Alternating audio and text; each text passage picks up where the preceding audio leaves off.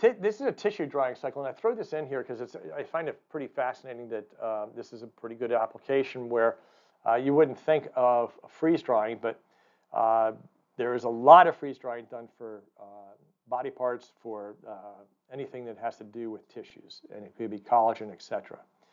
A good cycle for tissue is 2 degrees C per minute and go down to -50. Why -50? Well, there is salt in tissues, and you want to make sure that everything's frozen. To make this cycle more robust, an annealing step can be added to go to -20, maybe for an hour if it's a thin material, or 3 hours if it's a thicker material. And then it's refrozen to -50. And the primary drying cycle, it could be put yourself to -5. Now, it's been determined that bovine pericardium has a melting temperature of about -11.6. It has a TG prime, a glass transition temperature of -81, but we don't have to use the glass transition temperature for our process control because the tissue actually has a structure associated with it, and it's not going to collapse on itself, but there is a melting point, and that's the critical temperature is -11.6. We have to maintain our product below -11.6 to have a robust cycle. So a shelf temperature of -5 with a chamber pressure of 160 is going to be a very robust cycle. This paper, by just for reference, is written by Borgnoni, and it's called The Influence of Freezing Rates on Bovine Pericardium. In secondary drying, they went up to 25 degrees C and kept the same vacuum level. In Europe, a lot of times they'll reduce the vacuum level to 0. I don't necessarily think that that's a good thing because you're actually putting a variation in the cycle. You should be consistent about whatever you do, and in this case, we're holding the vacuum at the same level. Some people put mixed batches in their freeze dryer.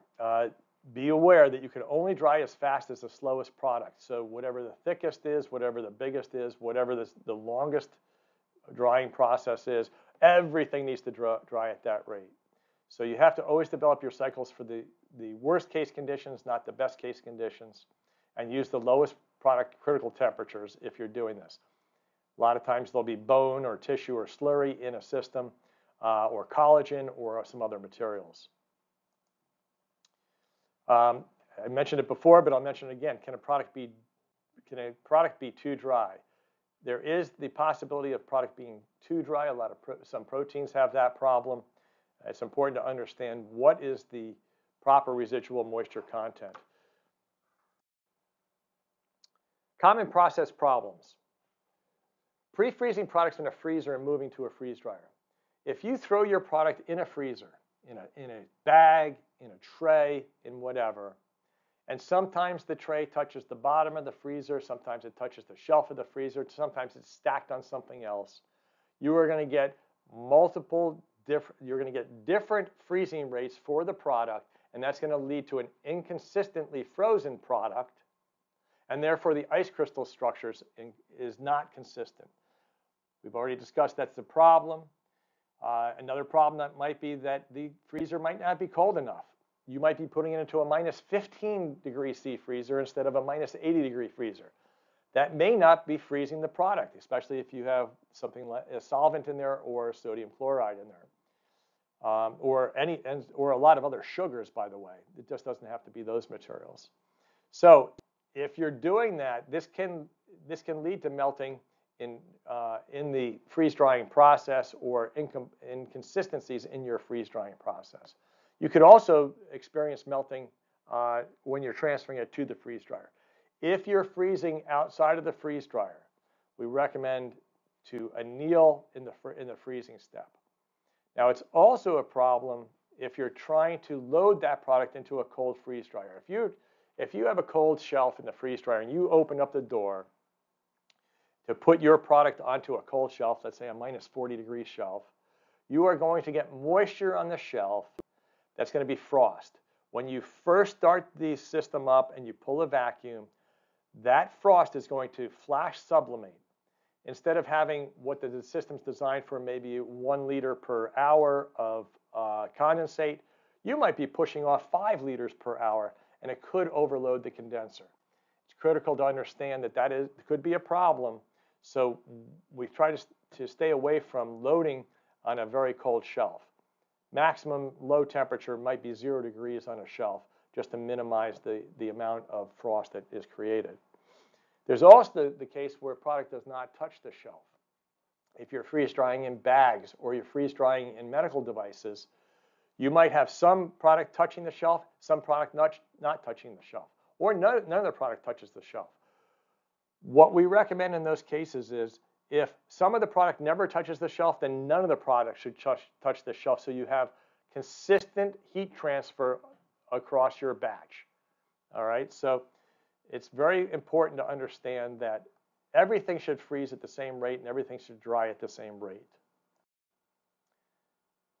Also, if you're using bags, it's important to understand that the vapor pressure inside the bag during sublimation is going to be higher than the chamber pressure. So you have a barrier to sublimation going on there. And if you have a very aggressive sublimation rate, the pressure could be high enough inside the bag to actually cause a collapse condition or a melt back condition of the product that's in the bag. So you need to do your tests to show that you're not melting that back. Here's an example of what's recommended if you're processing in bags. A simple rack like this would do. It basically would put all of the bags in the same condition so they're getting the same heat transfer. Some final thoughts.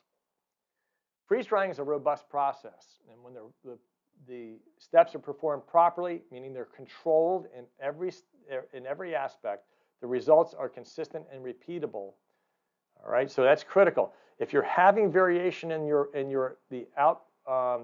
quality of the product that's coming out of the freeze dryer, something in the process is not consistent. Make sure that each step has process control to eliminate variation.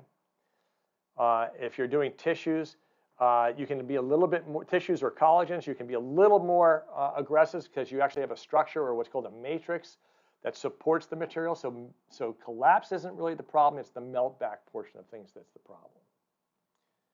All right, well, that's all I have to talk about today. I'm hoping that this was useful for you. And certainly if you have any questions, please give us a call.